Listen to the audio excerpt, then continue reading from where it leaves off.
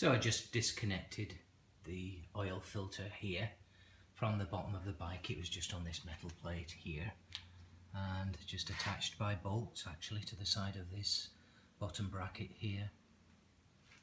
Pretty simple. As you can see, it's pretty dirty back there, and that'll all clean up at some point. But thank goodness those tabs are still intact. This side stand lug here is just a little bit of a mess. I haven't quite decided what to do with that yet. So I couldn't wait. I'm going to try and take this timing side cover off. I've just released these Allen keys, and they seem to be all fine. Haven't taken them any further out than that. What I haven't done, I haven't touched these screws yet, so we'll see how easy they are to undo. Oh, there's one there, this one.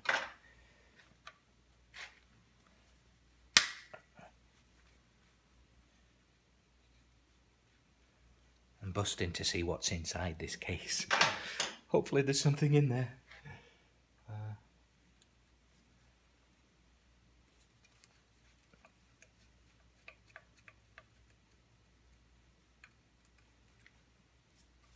So this is a 1966 engine, so it should have had a tacho drive.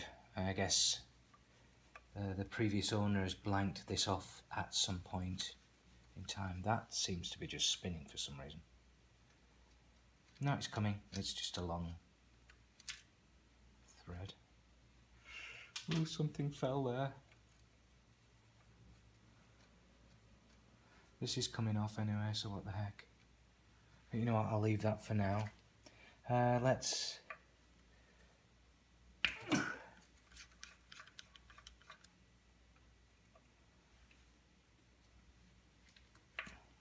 That's not budging. That's not budging.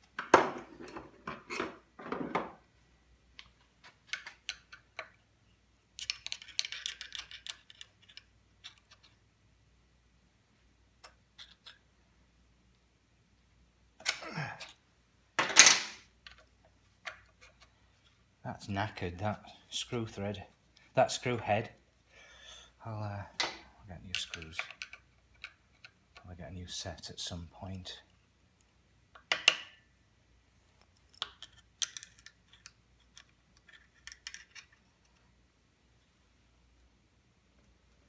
Yeah, okay, good. All right.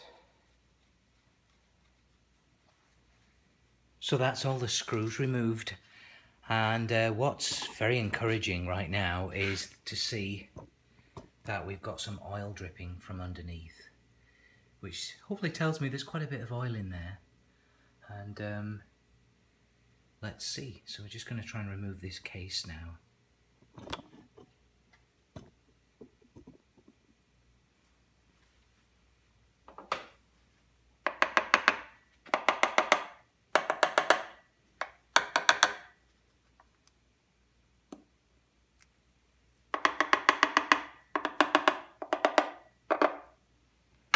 Yeah, it's already pulling away, and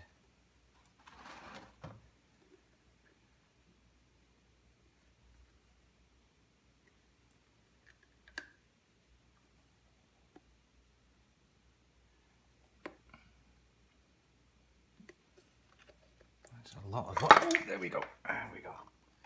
Perfect. Perfect.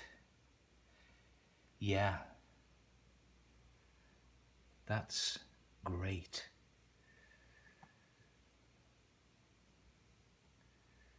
Excellent.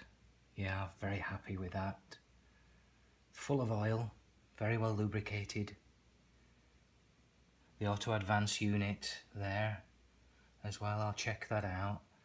Chains look, not sure about that one, look good so far. There was a nut on the other side of that blanking plate. I never expected that, so I saw it drop into the bottom of that oil pan, so that's from there. You'll see there's another one. Oops, sorry. So there were 2 screws that went through for the blanking plate, and they were sealed with a nut at the other end. This one's on. I realised as soon as I heard that go clunk that the nut had gone to the bottom of the pan, so to the bottom of the plate. So far so good.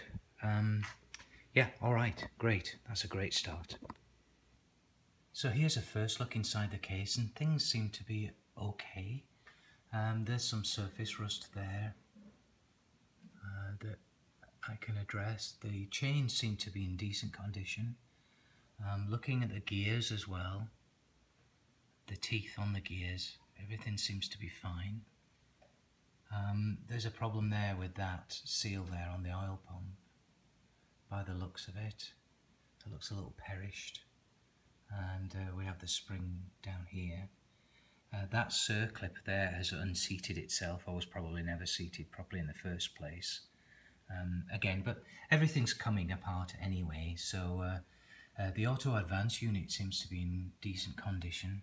I couldn't quite make out the teeth, but obviously the chain's there, but I'll take a look when it comes off.